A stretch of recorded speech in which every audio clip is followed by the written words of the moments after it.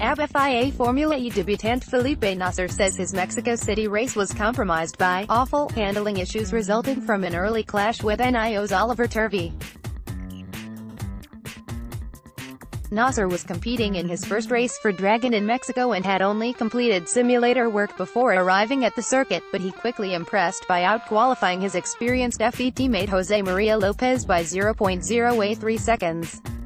In the race, Nasr was caught up in opening lap mid-pack battles through the long braking zone of Turn 1 and the slow Turn 3 chicane. Nasr attempted to use his first attack mode on lap 3, but as he entered Turn 8 offline, Turvey hit the rear of the Dragon car and forced Nasr into a spin.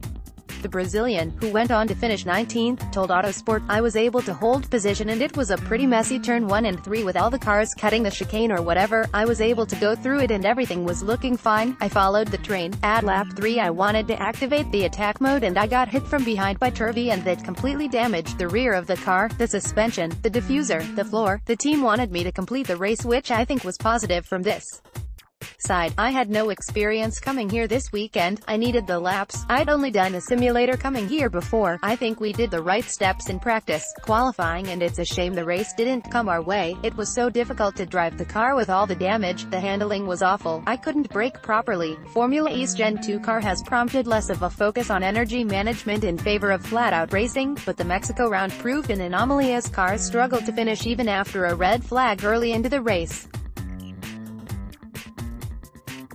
Asked how he had found the challenge of energy management, Nasr said, "As soon as you get the car badly damaged, you can't brake properly, regen properly, and you can't do an efficient lap within the target.